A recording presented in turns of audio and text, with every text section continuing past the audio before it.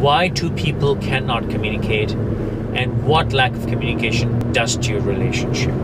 Any normal, healthy relationship is a partnership and is aimed and geared towards common success, common happiness, and achievement of common goals.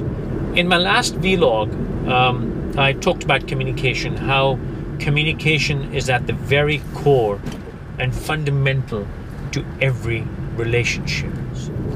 Now let's talk about John and Sue. John and Sue come together, but they can't communicate. But why does that happen? Especially when John and Sue independently or in different circumstances with other people are perfectly good at communicating. They have normal conversations, they discuss things, but when together, they just cannot communicate. I mean, John would be talking to his friends, he'd be all right, he communicates all right at work. Sue is great at talking to her mother. When she goes to work, she has friends and she has colleagues, she has perfectly good conversations. But when they are put together as a couple, communication just completely breaks down. And one of them thinks that he or she is lesser than the other. So let's take John, who is either financially, mentally, physically, or in any other way, he feels that he is lesser than Sue. That's step one. So he, instead of communicating, could kick into a defensive posture. And the defensive posture basically makes him lock up even more. How that manifests, I will talk in a bit. I'm going to further complicate the situation. So John already felt that he was lesser than Sue. But Sue also makes the mistake of reminding him of that disparity. She snubs him. When he talks, she sort of pretends by her, or maybe her body language or her words, her facial expressions, they convey to him that, you know, she thinks he's an idiot. And she's constantly reminding him of that disparity. So what does he do? First, he locks up. He closes down. He shuts himself behind the veil of silence. Sue gets even more aggressive and pushes him even further, saying, "You can't talk. You don't talk. I am better than you." You know, and one thing and the other, but he keeps coming under pressure. And then he resorts to what I call relationship killers. He resorts to stonewalling Sue. He resorts to passive aggression. He resorts to bouts of depression. He resorts to aggression. He resorts to abuse, to anger, to fights, to screaming matches.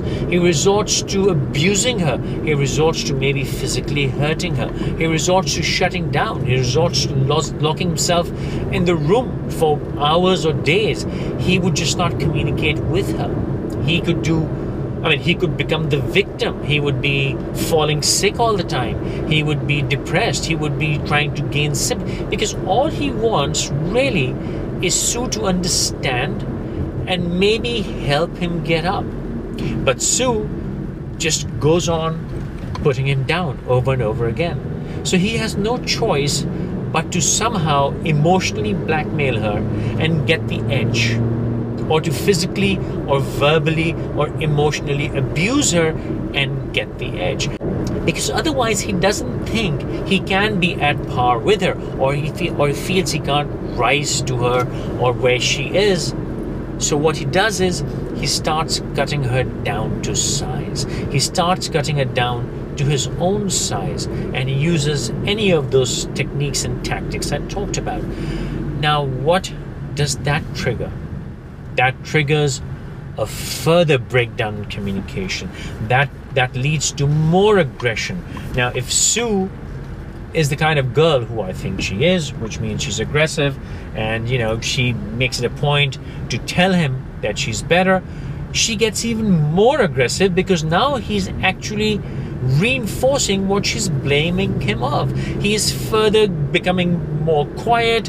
He's retaliating. He, out of just spite, he's not doing things right. Now let's reverse the situation where Sue thinks she is lesser than John, either physically, in her education, financially, the amount of money she's making, her job, her career, her education, her just anything. In any way she feels inferior to John. And John makes the cardinal mistake of telling her that, or just reminding her of that, or even just not reassuring her. He makes the mistake of not letting her feel that it's all right, or there is no difference and it's just in her mind. He makes any of those mistakes, and now there's a lockdown.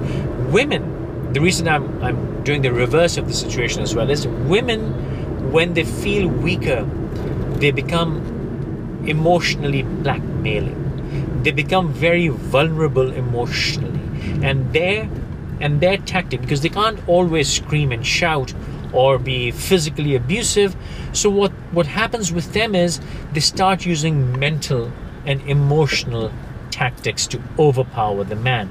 And they would play the victim card, they would play the misery card, that how miserable she is or how ill she is, and you know, she would just become the victim. Everything is going against her, and she would use for example, he has a job and she doesn't, so she would use her lack of job as the victim card, instead of getting up and finding a job or doing something else to keep herself busy, or just finding some new career. She would go into the state of depression and become the victim. Oh, there's nothing for me to do, I have nothing to do, I'm feeling horrible.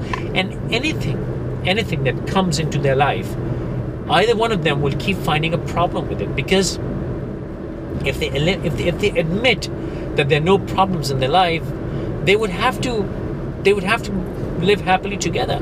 But since one of them is feeling inferior, the inferiority complex, he or she uses passive aggression, stonewalling, silence, emotional blackmail, physical, verbal, mental, emotional abuse, or any of these negative tactics and techniques to gain the edge.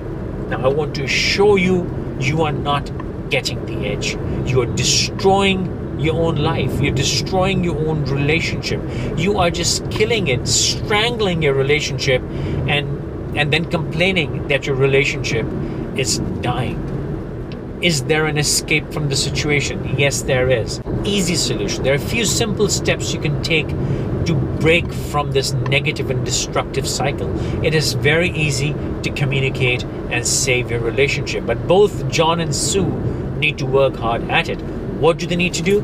I'll tell you that in my next video. Please subscribe to my YouTube channel. It's at Faisal Qureshi, my name. And when you do subscribe, click on the notification button, the bell, so whenever I release a video, you get the notifications first. So see you next time.